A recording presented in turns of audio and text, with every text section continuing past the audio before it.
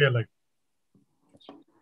Good evening. Welcome to iFocus lecture 96. Today is the last of our neuro-ophthalmology sessions, 21st session. And it's going to be exam special because it's going to be a revision of everything that you learned in the last 20 episodes in the form of OSCE and CASE revision. And we have a very bright young neuro-ophthalmologist, Dr. Digvijay Singh. He also does strabismus, of course. And he's from Api Center. He works in Delhi, and he is very active in teaching, and he is the president of Young Ophthalmologists Society of India. We have Digvijay for you. Digvijay, you can, I'll stop sharing my screen. You can start. Thank you, sir. So I believe all of you, you've had 20 episodes of neuro-ophthalmology, so you should be able to do well in today's OSCE. And the way I've planned it is that I'm hoping all of you have a paper and a pen with you because we want to do it in a proper writing style. You have to be able to, write your responses here. That's the only way it'll work well. So I hope my screen is visible. Yes. All right. Now, we'll ask you 10 questions, all right? And each question, there will be 2 minutes. And each question is divided into 3 parts. So each part has got 1 mark each. So essentially, you'll be having a 30-mark OSCE. And I'm hoping that nobody scores less than 24. So at least it should be 80% plus. And then at the end of this, we'll discuss each of them one by one. And we'll take things further. The OSCEs are a mix of cases, maybe some equipment, some clinical scenarios. And so, you'll need to apply yourself. But you also, I would want all of you, whoever is listening, whoever's in, to take a piece of paper and pen with you. So take 30 seconds to do that. Keep it ready and write down the answers, right? As 1A, 2B. Because till you write it down, you'll not. So sometimes we think we know the answer, or this is what it is. But till you pen it down, you don't really, that's the right way to do it for the exam. You don't really realize what you were thinking. Is that what you've been able to put down or not? So that's how we'll go about this. And then at the end of this, we'll discuss each one of those scenarios. So I'm hoping all of you are ready by now. So we would start with the first scenario. And this is a clinical case. As you can see, we've got a young lady, a 34-year-old lady who's an obese female. So there are hints in each one of these, as we go along, who's presenting with transient vision loss, along with headache for some time, for about 3 months. And the picture of the fundus looks something like this. The MRI of the brain was normal. So let's have you answering these. The first question is, name the possible diagnosis. And then name 2 risk factors for this condition. And the third one is that what are the surgical interventions that are possible? So just the names of the surgical interventions.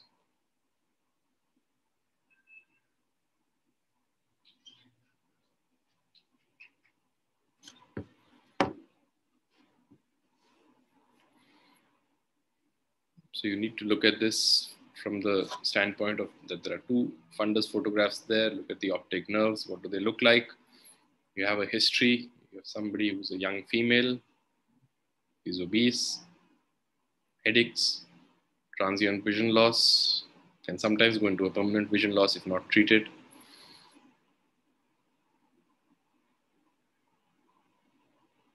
So write these as 1A, your answer, 1B, your answer, and 1C, your answer.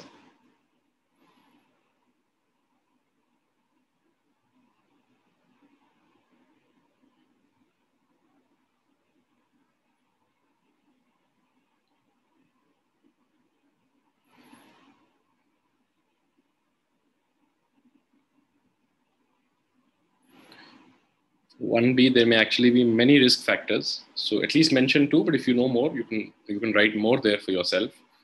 And then we can cover those up as well.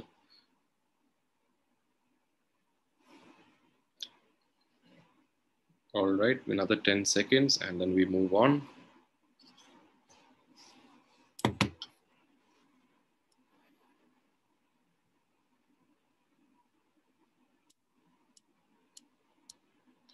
All right, let's move to the next OSCE now. Look at this equipment that's visible here on the screen on the left-hand side. And this is what the report of this equipment looks like, and answer these questions below. Name of the equipment shown here, and try to write the full name if you can. That is what we are looking at. What form of fixation monitoring is done when we are using this equipment to chart out what we have charted out here on the report? What is the form of fixation? And we'll also discuss the other forms of fixation that other equipments and machines use later on. And the third question is that what are these lines that are drawn here, you can see, which are supposedly joining areas of equal sensitivity or equal thresholds, equal sensitivity in the vision of the person. So what is the term used for these? So some of you may have had access to this, some of you may not have seen this before or seen this in use before, but it's important for you to know what this equipment is and what it does, how it operates, how it works. And this is particularly of importance to neuro-ophthalmology. And we'll also come to understand that later. Again, write your answers as 2A, 2B, and 2C. Each of these is 1 mark each. So at the end, when you'll be checking, you'll be marking yourself. You'll be seeing how many you've had, and you can always post a comment. Right, another 10 seconds.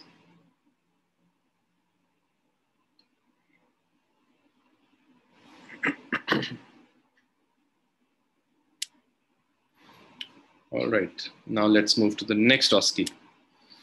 Here, look at this one. This is a young man, 32-year-old patient, who is presented with headache, a sudden headache followed by ocular dysmotility. In ocular dysmotility, you look at these 9-gaze photographs here. You need to look at the central photograph here where we are seeing a droopy eyelid or a ptosis. You need to look at, so the open eye is not being shown here, but essentially there's an exotropia, as you can see in the up gaze and the down gaze, and the same was here. You can see this eye is outwards, not yet coming in. So whenever you see a 9-gaze, you need to look at it step by step. And then you answer these questions. What is your diagnosis? What is the possible etiology in this case? And what investigation would you like to do? It's very important that we need to do an investigation. In this case, what is the investigation that you would like to order? The investigation of choice. And sometimes things like this can be an emergency as well. So once again, there's a young patient. The word headaches are important, sudden headache. And you need to look at the eye movements. Also try and look at the pupils if you can. Write your complete diagnosis, the possible etiology in this case, and the investigation that you need to do or you would like to order. There could be multiple etiologies, but what seems to be the most likely etiology? What is the first thing that you would think of when your presentation like this comes across to you?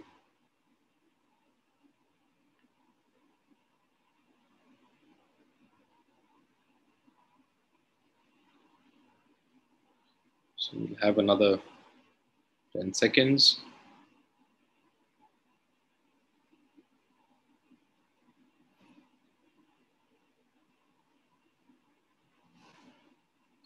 All right, let's move on to the next OSCE. Here, now here we've got an elderly person. So this is somebody who is a 60-year-old male patient who has had a sudden painless decrease in vision in the right eye. This is what the fundus photograph looks like, what you're seeing here. Look at it carefully. Look at the optic disc. What does it look like? Compare the two eyes and answer the questions. First is name the most likely field effect that this person would be having in the right eye. That is important. Name 4 systemic risk factors for this condition. So, there are some very common ones that we would always name, but the reason we asked for 4 is for you to think a little harder is what the systemic risk factors for this would be, and name the most urgent investigation that you would need. When a case like this comes and you've examined this fundus and you're thinking of a certain diagnosis, what is the most important investigation that you need? Something which can come back very quickly and guide your treatment. Again, you need to look at the age of the patient, you need to look at his complaint, and you need to look at the fundus photograph. You need to look at the fundus findings, the disc findings.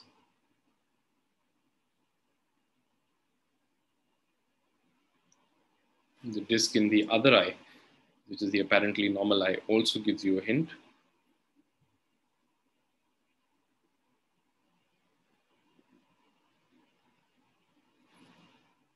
You can mention these as 4A, 4B, and 4C in your answers.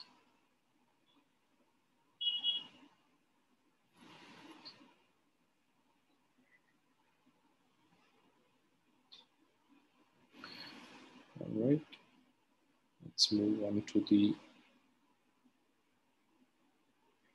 next one now here. So this is, we're back to a young person again. This is a young female who's presented with a vision loss, which is a subacute vision loss in the left eye for the past 3 days.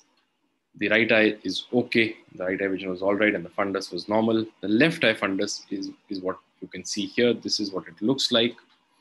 This investigation here is also a hint. You can see certain changes here on this investigation. What is the diagnosis? This should not be difficult at all. But if you can become specific on the diagnosis, that is better. Name the typical clinical features. So name 2 typical clinical features that will almost always be found when you see something like this in this condition. And what is the standard treatment to be given to such a cases in such a condition? What is the standard treatment to be instituted here? So once again, these are classical case situations. You've got a young female, you've got one eye vision loss. You can see a disc finding there. You can see an investigation which has been done.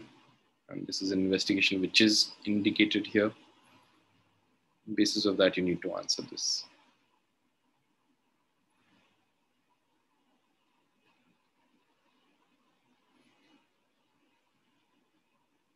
Even if the investigation was not here, you should still have been able to answer this just on the basis of the clinical presentation.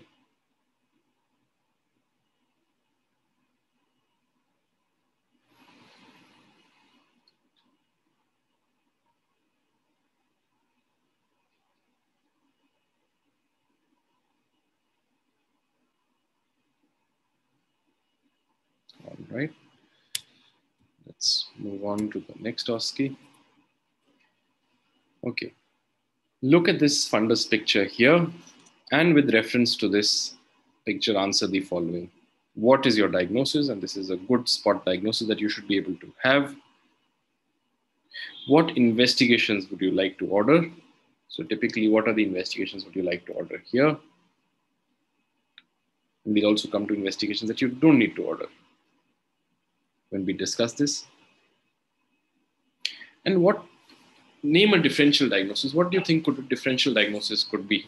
While this is almost a classic picture, but there still is a differential diagnosis. So try and name that differential diagnosis.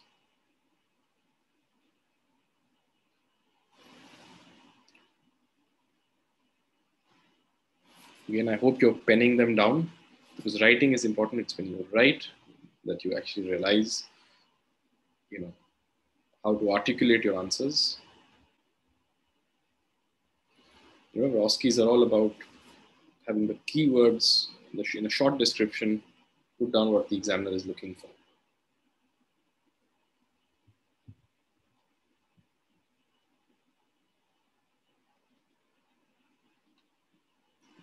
Look at the optic nerve here.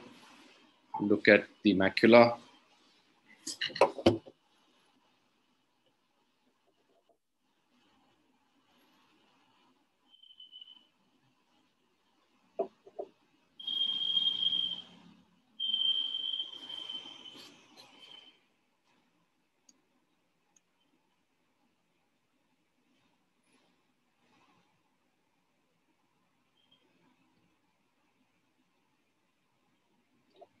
Right, so it's time.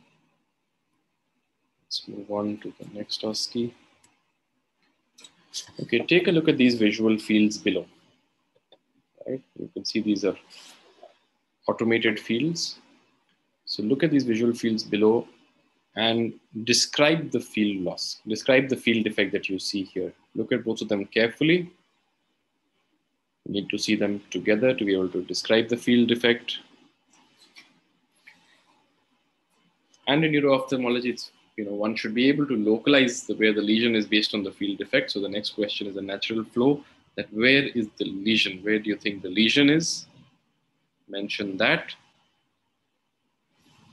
And what is the investigation of choice? So if you get a field like this, a patient walks in and you get a field defect like this, what is the investigation that you would do? What is your investigation of choice? Which investigation would you like to order?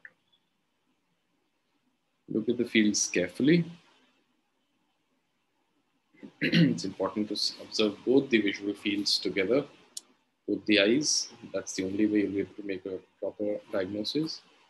The description of the visual field is important. Remember, there are 2 or 3 parts to describe, 3 parts actually to describing a visual field.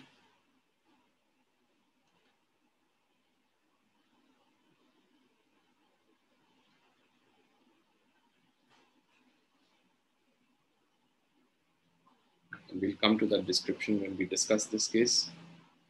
Just have about 3 more to go.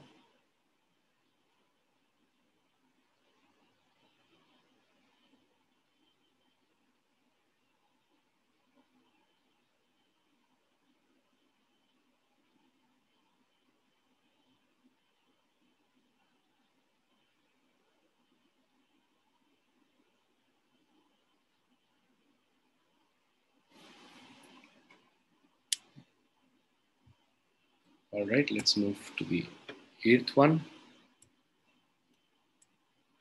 So here is a young patient, rather young patient, somebody in his 20s who is having a vision loss in both the eyes. It's a subacute vision loss. You can see the fundus photographs of both the eyes visible here. You can look at the optic nerves, and you can look at what the field looks like for both the eyes here. So remember, this is a bilateral vision loss in a young patient, almost symmetrical possibly. So name 2 possible differential diagnoses. Name 2 conditions that may present with something like this in a young patient. Describe the field effect. Describe this visual field. So description of fields is very important in the examination, and even for yourself later on. And name 2 drugs or medicines which can cause this kind of a clinical pathology. There is a long list of medicines, but you should be able to name 2 drugs which can cause this kind of a pathology. And then one of them is a very common one that we use. We do come across this in the clinics quite often.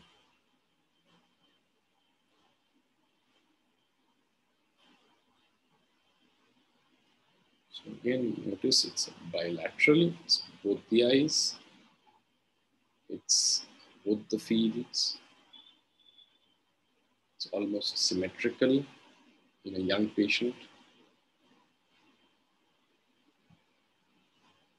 It's not exactly symmetrical, but almost symmetrical.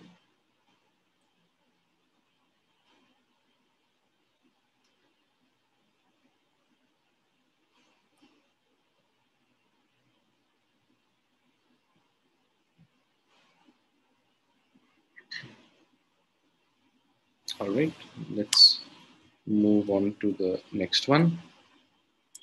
Okay, this is a little tricky, but you do have to have one of these which puts you apart from the rest. So look at this lesion over the optic nerve here. What is the lesion on the optic nerve? So what is this lesion that you see here? You can see both the optic nerves. One of them is normal, one of them is abnormal. In this patient, is this lesion benign or malignant? That is important to know. And we know some things which look like this can be dangerous. What treatment is done for this condition? So what treatment is indicated for this condition? What is the treatment that we do for this condition?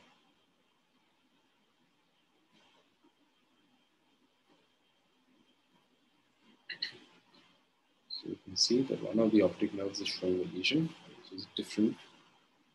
It's not something that we see very commonly. You have to have some of these questions which would stand apart the gold medalists.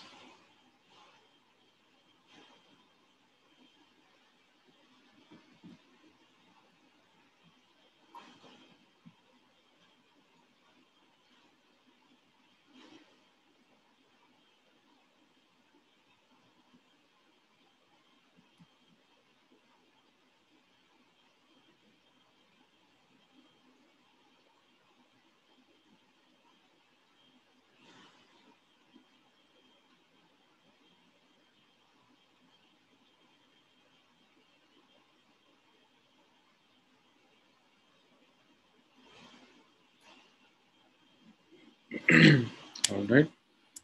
After this, we come to our last OSCE. Look at the clinical picture shown below here. Look at this patient, look at both the eyes, look at the differences that you see in the eyelid position, in the pupils. What is the diagnosis here? What is your diagnosis? Name one test for the pupils to confirm the diagnosis, and name two causes of this clinical presentation. So what are the two causes?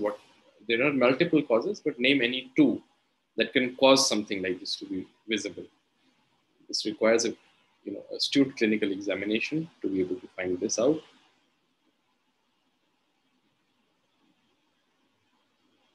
This is the last OSCE, so just note your answers, and then we will start discussing them one by one from the beginning. And as we do that, you can correct your answers, put tick marks, give yourself marks, which in each part is worth 1 mark each.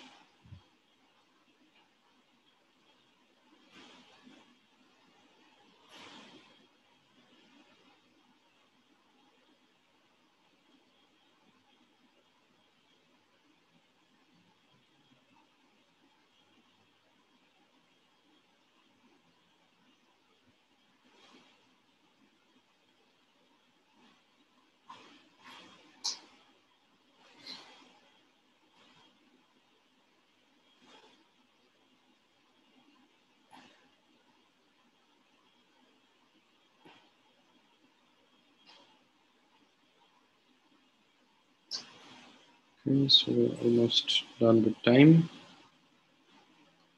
There. So I'm just going to spend 10 seconds on each question if somebody has missed any. This was the first one, looking at the fundus photo in a young female. We had to name our possible diagnosis, name risk factors, and name surgical interventions. This was the second one, looking at this equipment. You had to name what this equipment was. You had to name what is the system of fixation monitoring, and you had to name what these lines which are joining this points of equal sensitivity are. Then you have to look at this, a young patient with a headache presenting with ocular dysmotility. What is your diagnosis? What is the possible cause? And what is the investigation of choice? The next one was here, where we had an elderly patient with a subacute vision loss in the right eye. Fundus photo looked like this. What is the possible field defect? Name 4 systemic risk factors that are here, and what is the most important investigation that you want to do? A young female presenting with vision loss in one eye, other eye normal. What is the diagnosis? In this case, what are the 2 typical clinical features? What is the standard treatment that we follow?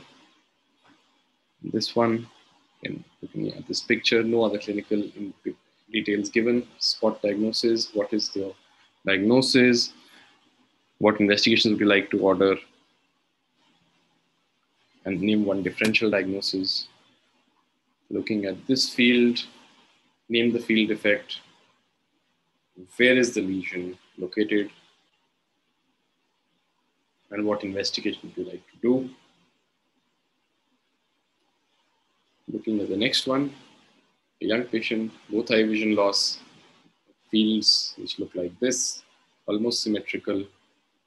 Name 2 differential diagnoses, describe the field defect, and name 2 drugs that can cause this. The next is the photograph of the disc. It's showing a lesion in one eye. What is the lesion called? Is it a benign or malignant lesion? What is the treatment? What treatment is indicated? And then the last one, where you find that there's a slight difference in the 2 eyes. Name the diagnosis. Name one test that you can use to confirm this.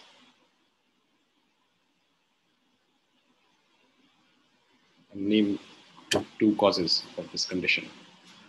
All right, so that puts an end to our OSCEs. Now let's start the discussion. I hope all of you have been able to answer them. Well, participants on Zoom, have you been able to answer them?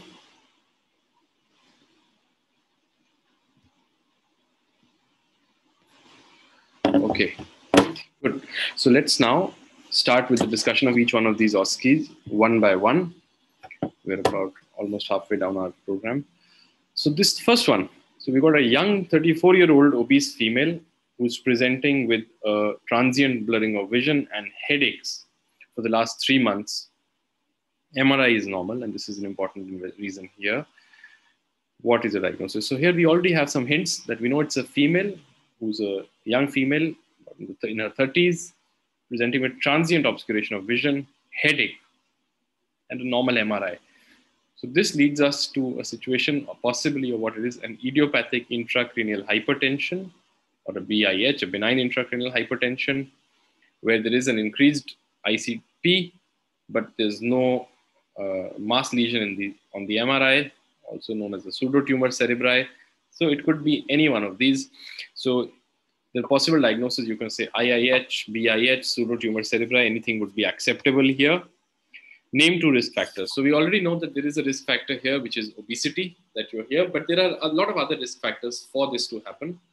For example, these risk factors can include obesity, and let's say in a woman, particularly for this specific case, if we say use of oral contraceptive pills, hormonal imbalances, use of steroid withdrawal, use of isotretinoin, high doses of vitamin A. So a lot of these could possibly have been risk factors in a female patient like this. Other causes for IIH could be hypercoagulability, high homocysteine levels, leading to a transverse venous sinus thrombosis, for example. But any one of these, if you had mentioned, that's all right. Any 2 of these would have done the job. And what are the surgical modalities? So typically we would manage this medically. But when the papilledema or the disc edema is very severe, there is vision loss that's happening on the visual fields. On the visual fields, what would you observe? You would typically observe an enlarged blind spot, or you'll observe constriction of the visual fields. So if any of that is happening and it is persisting and it's not responding to medical management in the form of acetazolamide, you need to think of surgical options. If headaches are predominant, then you need to think of a shunt surgery, where we do a VP, or a ventriculoperitoneal shunt, or a lumboperitoneal shunt, where we are going to use neurosurgically shunt the extra fluid out of the CNS, out of the CSF to be shunted out.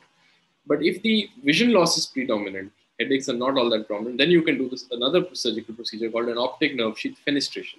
So here, the 2 answers should have been an optic nerve sheath fenestration or a VP shunt or a shunt surgery, if you had mentioned alone, that also would have done. And these are both things that you must be aware of, and these are conditions you will come across even later. Okay, let's look at this. What is this equipment? I don't know how many of you actually have this with you at your institutions, but this here is a Goldman kinetic. Yes, you got that correct? You have it there? No, sir. No, but this is a Goldman kinetic perimeter. Did you know about it? You've seen it before, or just in pictures?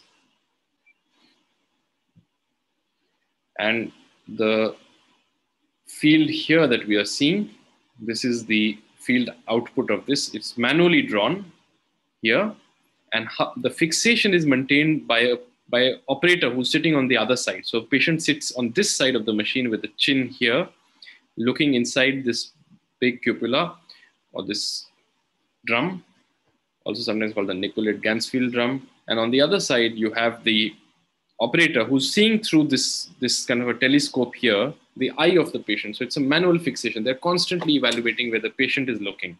And from on top of this apparatus here, there is a projection of different sized stimuli that are coming on this drum. And as it comes along, the patient presses.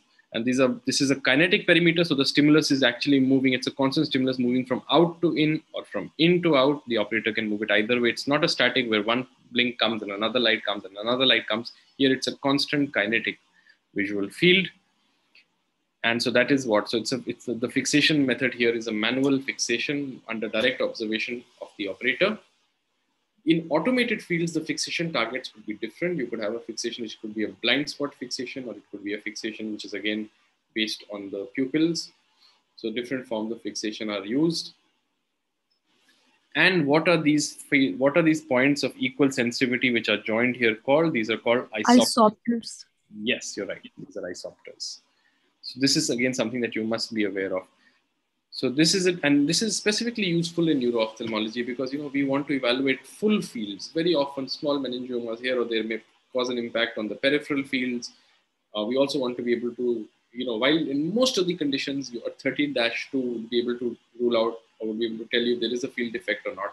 But full fields are important in neuro-ophthalmology. More so in patients who've got very poor vision, poor fixation, central fixation loss, central scotomas in their fields, who cannot do an automated field very reliably. This is easy to do, quick to do. Patients with Parkinson's, patients with other problems, this is a quicker field to do because the operator can actually, based on the patient's response, live, real time, make changes on how the field is being done. All right, so you must look at some videos on YouTube on how Goldman kinetic perimetry is done. You must be aware of this device, right? Okay, let's move on. So this is a 32-year-old male patient. So again, it's important to know this is a young male patient who's presented with a sudden headache. Sometimes they'll describe this as the worst headache of their lives, kind of a thing, and who's presented with an ocular dysmotility. When you look at the 9-gaze pictures, and how should you look at any 9-gaze picture? Let's look here. In the central picture here, you have a ptosis that's visible. In the right eye, there is an exotropia that's hidden below because the eye is closed here. I could not put another picture. You're seeing that there is an exotropia here, and you can see the exotropia here. The right eye is not showing any adduction. It's in complete abduction, and it's in a slightly down position. So it's a down and out position. You can see it's not coming at all in the levo gazes. It's right out there, and the pupils are also slightly dilated. So what is your diagnosis, Saloni? Sir, third cranial nerve palsy. Yes, it's a right complete oculomotor nerve palsy. All right. And what do you think is the possible etiology in this case? Sir, the patient is relatively young, so most probably, and he's also presenting with headache. So most probably, it would be some aneurysm or some surgical cause, and pupil is also involved. Yes. So in this case, it's probably an internal carotid artery aneurysm because the third nerve is going right there. And surgical causes, of course, can be there. And pupillary involvement is an important thing to know because the pupil fibers are on the outsides of the third nerve. So if you're getting a compressive lesion from something, whether it's a tumor or it's an aneurysm, that would actually lead to pupil involvement here. And this is a complete third nerve, and it's a sudden onset with a headache. So an aneurysm is a high possibility. So what is your investigation of choice? MR angio? Yes, MR angiography would be the investigation of choice here. And I'll just try and see. I did have a picture of his MR angiography here. Here, can you guys see the internal carotid here? Dilated? Slightly dilated here as well. So this was a small IC aneurysm that this patient had. Yes. And patient, this is a medical emergency, right? You need to get this patient to a neurointerventionist very soon. The third nerve is not really the problem here. The problem is more that if that aneurysm bursts or something else happens to it, it's a life-threatening situation. So that is very, very important. Okay, let's come here. So what kind of field defect would you see in this situation? Sir, it could be altitudinal defect or there can also be a generalized depression of the field or sometimes even centrocecal scotoma. Right. So typically, as you said, the right answer for this would have been an altitudinal defect. So when you talk about, and so this is a condition, a case of an ischemic optic neuropathy, you can see that there is a right disc, there is an edema, elevated, slightly pallid here. You can see a peripapillary hemorrhage. The other eye is showing a small disc with a small cup. This is a case, and disc at risk is, yeah, yes, sir. That's an ocular risk factor here. So we were asking systemic risk factors, but if we had asked you an ocular risk factor, what would you mention? A small... sir, a small disc, there would be crowding. Yes, a crowded disc, small cup, small disc. Now, the typical history that you would get here would actually be that the person has had a vision loss overnight. That is what they typically describe. and it's subacute. They realize it in the form of an altitudinal defect. They feel that half their vision has disappeared. The vision at presentation could be anything from even a 6/6 to a 6/60 finger counting. It could go as bad as that. And there are certain risk factors and there are certain group of people to which it will happen. The elderly, of course, most often. In the young, it's a rarer condition. What could you name some risk factors for this? Sir, hypertension, diabetes mellitus, nocturnal hypotension, sleep apnea syndrome also. All right, those are 4 risk factors.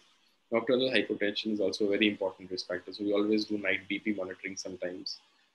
Then you can have hyperlipidemia, right? You can have high homocysteine levels. It has to be, of course, mostly an uncontrolled diabetes or an uncontrolled hypertension. Then you can have certain collagen vascular diseases. You can have cardiovascular diseases, coronary artery disease. So there are multiple risk factors. Any 4 out here would have been okay. The reason we asked for 4 was so that you can scratch your heads a little more than just mentioning diabetes and blood pressure. That's an easy one to say for a lot of conditions. That's important. And what is the most important investigation? What is the investigation that you would immediately want to do? And to rule out what condition would you like to do that? We would like to rule out giant cell arthritis, sir. Right. And what is the investigation that you would do then?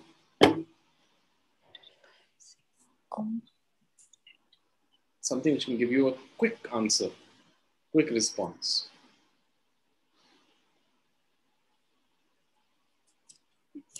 What is typically done to look at a giant cell arthritis? What is a definitive investigation? So definitive is we'll take a biopsy, temporal artery biopsy, and there could be skip lesions. So like at least a 2. But the first thing that you want, and that's a long process. So here what you want to do is you need MRI. to look at the blood, and in the blood, what is it that you want to look for? The ESR and CRP levels. Yeah. Oh, yes, sir. Yes, sir. Inflammatory markers. Because ESR and CRP is going to be very high. And these are also prognostic markers, as the disease goes along. As they come down, the disease process is reduced. And these are answers you can get very quickly from your labs. And the reason for that is because in those conditions, most definitely the other eye would get involved. 90% involvement of the other eye within a few days if you not take care of this problem. And how do we treat something like a giant cell arthritis? This is not a case of an NAION. This is not a case of an arthritic AION. But if it were, the treatment would have been immediate. High dose of methylprednisolone, sir. Yes. Followed by like initial 3 days will give IV 1 gram per day, and later on it will be followed by tapering dose of oral steroids. Yes, so 1 gram per day actually is the dose for optic neuritis. Here you want to maybe give 1.5 grams, very high dose. To okay, sir. But of course, it depends on also the weight of the patient and the overall profile. But if it is an NAION, a non-arthritic AION, that is what we are probably seeing here, then what is your treatment? How would you manage it? What would you do? Of course, rule out the risk factors, but anything else that you feel, is there any definitive treatment? Sir, oral steroids will give. Okay, oral steroids actually, so oral steroids is not completely proven yet.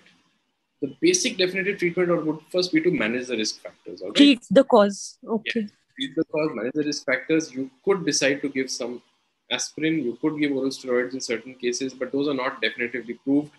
They're anecdotal evidence. Even studies have been going on about oral steroids. We still don't have a clear answer. So NAION, the risk factor management is very important. All right. So good, and disc at risk is what you mentioned. That's the right thing to mention there. Okay, let's look at this.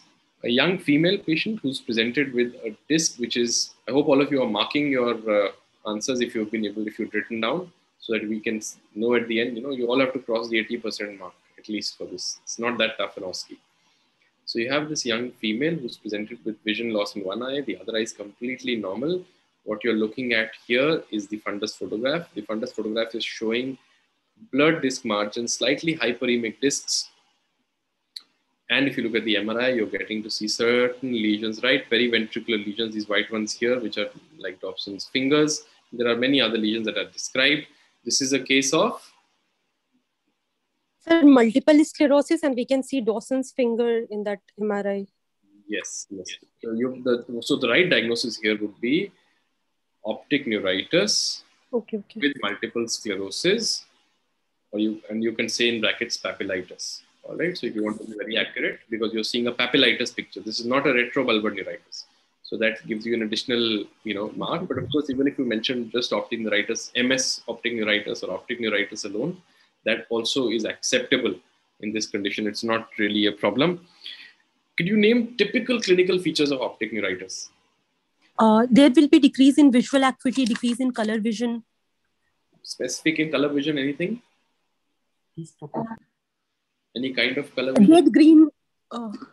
Yes. So there is a red desaturation. The red light gets lost most. People say that the red colors are faded. So there is the red light sensitivity is lowest. So there is a red-green problem. You're right. It's a red-green kind of color blindness. But contrast sensitivity. Clinical features. How would you examine? Let's start. So the visual acuity, yes, you want to do. I'm looking specifically for another keyword here that that if this is there, if this is not there, then it's unlikely to be this problem. Sir, decrease in contrast sensitivity. Again, that goes a little beyond something more clinical, something REPD. Yes, very important. Pupillary reactions. So the classical clinical feature, you must mention an RAPD. If you're not getting an RAPD in a unilateral optic neuritis, then it's not an optic neuritis. All right. You will end up with an RAPD whether or not the vision is affected. An RAPD comes. So classical two typical features, if you want to mention, you should mention, you can say vision loss, you can say RAPD. These will be accepted. Other than that, you can mention things. Again, when you talk about clinical features, typically you don't want to mention investigations like contrast, sensitivity, but you can say red desaturation is one clinical feature that can be there. Disc swelling is another clinical feature that can be there. Retrobulbar pain can be there. So you can mention any of these which are more classic for this kind of a situation. All right.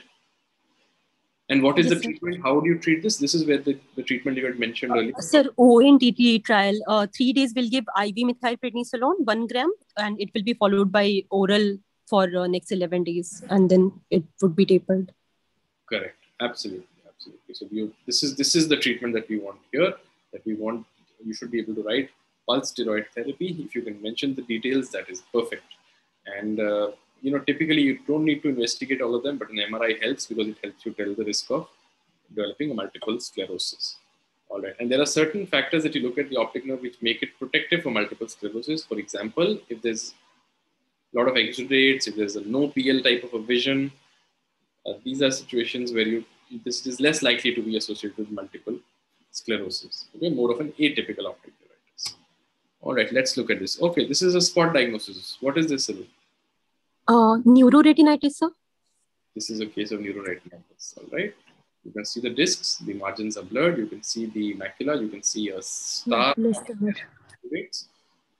And what are the causative factors? What investigations do you do for neuroretinitis? Sir, causative factor could be cat scratch disease, Lyme's disease, and idiopathic sometimes. So you picked up 3 rare ones, but yes, what is more common? Syphilis. Syphilis to आजकल बहुत ही common. Most of the times you will have some viral infections or maybe enteric fever, typhoid, syphilis, Lyme's, all these can be there. So you're not wrong. If you mention any of these, that's fine. You get your marks. But it's important to mention. So here the investigations that you want to do are actually blood investigations, which is including a TLC, ESR, to look for infections, all right? You don't want to image. Your first investigation doesn't have to be an MRI when you look at something like this, all right? And that's important to note. And could you name some differential diagnosis? Anything else which can appear similar? Sir, hypertensive retinopathy, like later stages.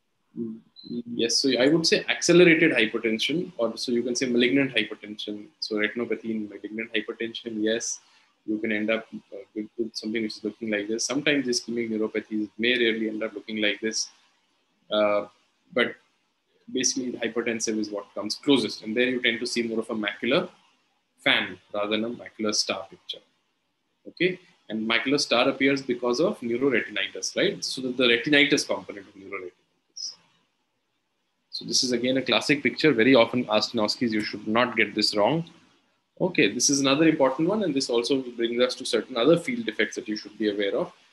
When you look at both these fields, what answer have you written for this? What have you described as the field defect? Sir, congruous homonymous hemianopia. Which side, right or left?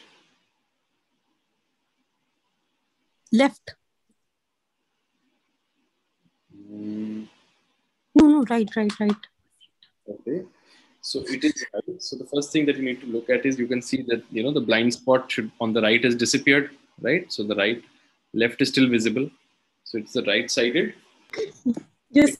Is it congruous?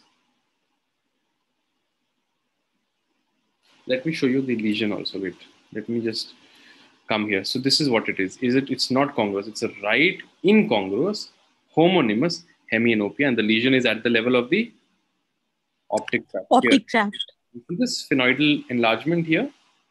Now see, let's go back to why this is incongruous field defect. Can you see that the defect here, up here, is complete in this quadrant and incomplete in this quadrant? Is that visible, my mouse? Yes, sir. And at the bottom, you can see that it is here, there is no defect, and there is a full defect here. It's not exactly congruous, right? This goes into the category of incongruous. So the first thing you must not get wrong is the side. Is it a right-sided or a left-sided defect? So in any field defect in a description, it is right, all right? Yes, sir. So incongruous, here it is incongruous. Is it homonymous or heteronymous? Homonymous means both involving the same side. Heteronymous means involving opposite sides or different sides. A bitemporal defect would be a heteronymous defect. A bitemporal defect would be a heteronymous defect. Here it is a homonymous defect, one-sided. You can see it's incongruous and it is right-sided. So it has to come from the left side visual tract somewhere. If it was a congruous defect, where would it lie? It would be lying more posterior, closer to the occipital, somewhere in the parietal or the temporal visual fibers, right? Radiations, optic radiations. If it is incongruous, it is lying more anteriorly, closer to the, in front of the lateral geniculate body. That is the visual pathway that we know. So incongruous means it's anterior, and here it forms at the optic tract because the fibers which are supplying the right side field are actually getting crossed over and seen on the left side. All right, so you should be able to answer this question. So the full field would have been right incongruous homonymous hemianopia. So if supposing you got a field defect which was exactly congruous and which looked just in the bottom right quadrant, right inferior quadrant in both the fields, something like what is a pie in the floor, where do you think the defect would have been? Parietal lobe, sir. It would have been in the parietal lobe, correct. And if it was a pie in the sky, it would be in the temporal lobe. Temporal lobe. What is the typical field defect that is described in occipital lesions? If the occiput is involved. There would be sparing of that Yes. So you will get a complete dark so field. this congruous homonymous hemianopia with sparing of macular area. All right, let's move to the next one. Here we have a young male who's presenting with a vision loss in both the eyes. You see the optic discs. What do you observe in the optic discs? Describe the kind of disc findings here. Sir, there is temporal pallor. There is a temporal pallor, yes, in both the discs. And what is the visual field finding? So let's start looking at the visual field first. How would you describe the visual field right from the beginning? Sir, central scotoma. So this is a central or a centrocecal scotoma, but what you have to describe is that this is a 30-2 visual field, all right, which is showing a loss of central sensitivity and both the eyes. So it's a bilateral central scotoma. But you can also see that there is also a generalized depression. Can you see that in both the fields? And then in the pattern standard deviation, you're getting more depression in the central field. It's actually affecting the entire vision field. but a central scotoma is the right answer, or a centrocecal scotoma. So name two differential diagnoses. What do you think could be the causes here? Sir, toxic or nutritional? So you could have it as a toxic optic neuropathy. You could have it as a nutritional deficiency optic neuropathy. Anything else that you can have? Ethambutol toxicity. That is true. Any mitochondrial disorder? LHON. It could be optic neuropathy. It could still present with this. Anything else that can present with bilateral central scotomas?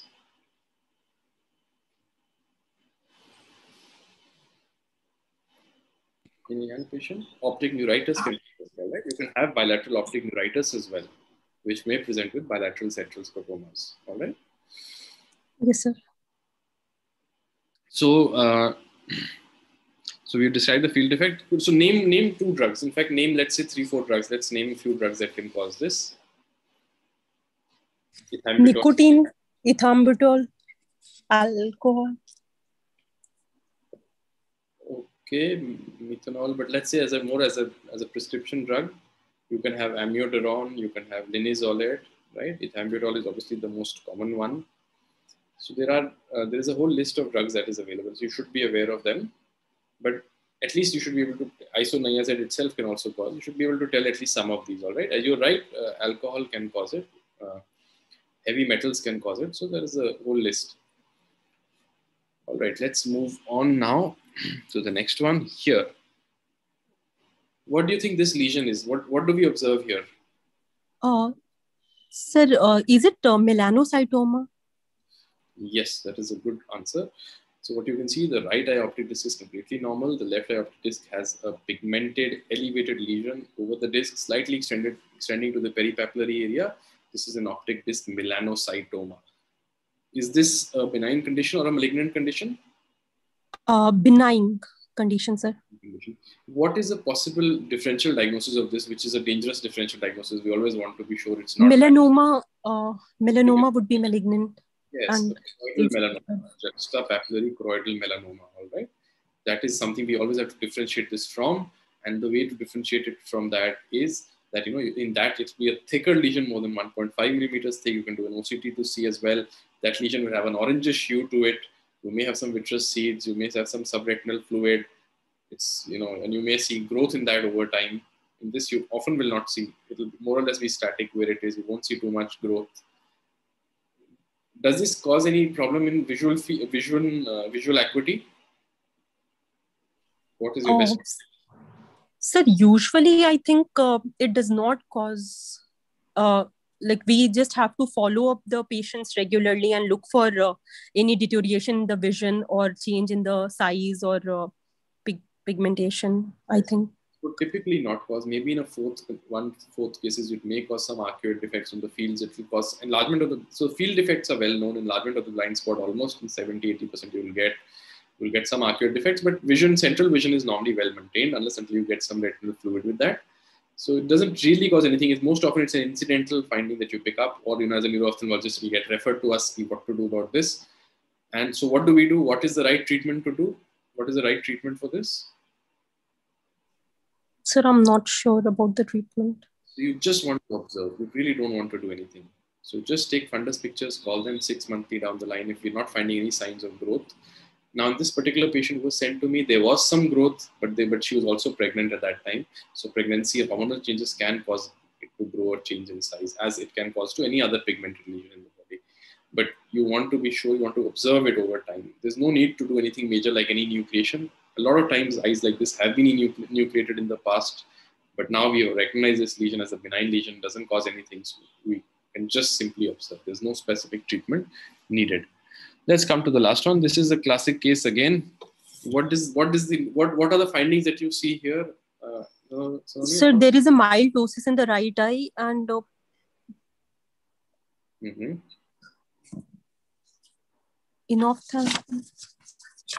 meiosis is there, sir. Right. So you can see that the right pupil is smaller than the left pupil. There is an element of meiosis here. I'm not sure how clear it is coming across there, but I think it's visible. There is a ptosis. There is an enophthalmos. You can see the eye appears to be a little inside, a little smaller. There is a reverse ptosis. The lower lid is going up. So what is your diagnosis? Horner syndrome. Right-sided Horner syndrome. Absolutely. And what is the other part of the Horner syndrome? Any other clinical symptoms that could be there which are not visible on the photograph? There will be loss of ciliospinal reflex and anhidrosis. You could have anhidrosis. You could have or something known as a Herculean phenomena. You can have where there's loss of flushing on that side of the face. Correct. So this is Horner syndrome. Could you name a test that is done to confirm this? Sir, cocaine test. Okay. So there are two types of tests. You can say that either you can do darkroom test. What will happen in a darkroom, or you can do pharmacological tests. So we'll discuss both of them. What would happen in a darkroom test when you take this patient to a darkroom?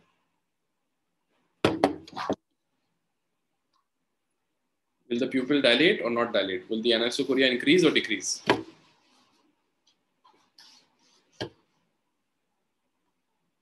So if I'm not sure. If you take this patient to a dark room, the left pupil will dilate more than the right pupil. So the anisocoria will actually become more prominent. All right. What is happening here is that the right dilator fibers are not working. All right. So this is an oculosympathetic problem. The sympathetic supply is not coming properly. It comes, if you recall the pathway, it comes from the hypothalamus, right? Goes to the ciliospinal tract, ciliospinal nucleus of Budge. From there, it goes upwards. This has come caudally from the hypothalamus, and from there it goes upwards along the subclavian. It goes into the thorax, into the cervical ganglion here, right? And from the cervical ganglion, a postganglionic fiber goes along the internal carotid artery to the eye, and some fibers will go along the external carotid artery to the face, which are the pseudomotor or fibers for the sweating.